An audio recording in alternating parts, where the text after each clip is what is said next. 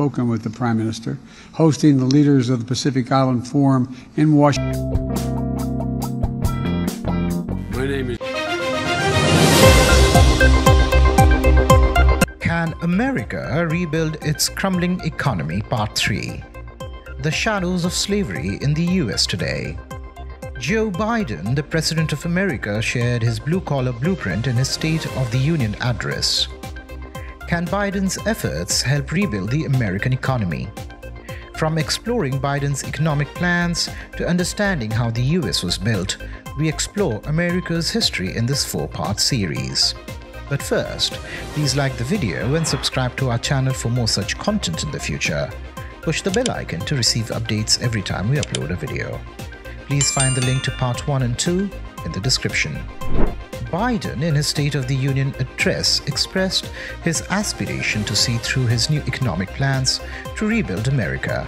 However, it is not going to be an easy task. America was built on slavery, the roots of which can still be seen today.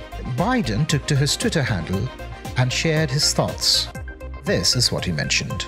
"My economic plan is a blue-collar blueprint to rebuild America. It's for you." While Biden wants to bring about a change in America, he first has to fight with the shadows of slavery in the US prevalent today. An article published by Glenn C. Lowry and published on Brookings mentions, "What can rightly be called the original sin? Slavery has left an indelible imprint on our nation's soul. A terrible price had to be paid in a tragic, calamitous civil war before this new democracy could be rid of that most undemocratic institution.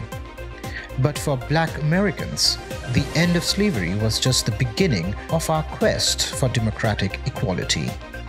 Another century would pass before the nation came fully to embrace that goal.